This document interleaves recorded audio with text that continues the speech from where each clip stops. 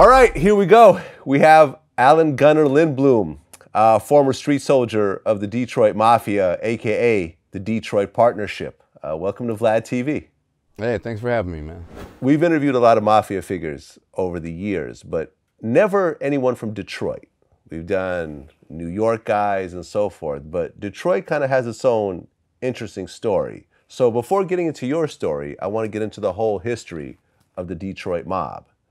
Now, the Detroit mob started in the early 1900s. Yeah, for sure. Yeah.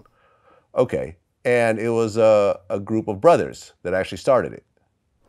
Yeah, I mean, there was kind of it was a little more than that. The real Detroit Partnership was formed when you had, there was the brothers. I think they were called the Andamo brothers, but a bunch of Sicilians had beefed out, they called the East Side Gang, had beefed out with some Jewish gang and the River Gang, which is a whole nother gang, and all these gangs, and then over the prohibition, trying to get alcohol in from Canada, sneaking it over the river on the ice during the winter, on fast boats in the summer, and they were selling all this stuff to like Al Capone and New York mobsters. There, this high-end liquor coming from Europe, which they'd funnel it through Canada. So there's this huge, massive fight over who's controlling the river, the Detroit River, coming getting from Canada.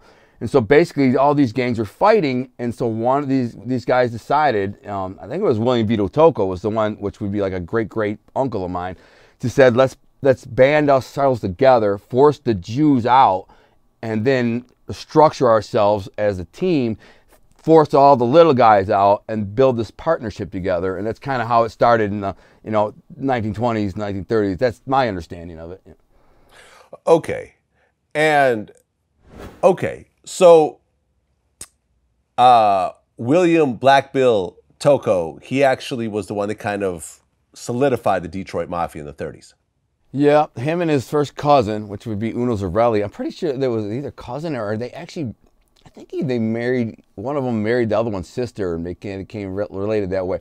But yeah, they basically were the facilitators of the designers of ending this war and building something that's much more corporate-like, is basically what they did. And looking at like Lucky Luciano's formula of building something that's, rather than fighting and killing each other over a resource, let's all work together and make a bunch of money and form this very secretive thing. And Cosa Nostra is, it's a very romantic thing, and they're very secretive, especially in Detroit. There's nothing more, there's never been a more secretive mafia family, or borgata as it's called, than Detroit. So they brought in their kids and their nephews and their family, and trained them from very, very young, just like I was, on the rules of Cosa Nostra, on the rules of the kind of romantic parts of it, where you get the respect and the honor and the dignity, you respect the women, and if you break the laws or the rules, this happens. You always work together as a team. You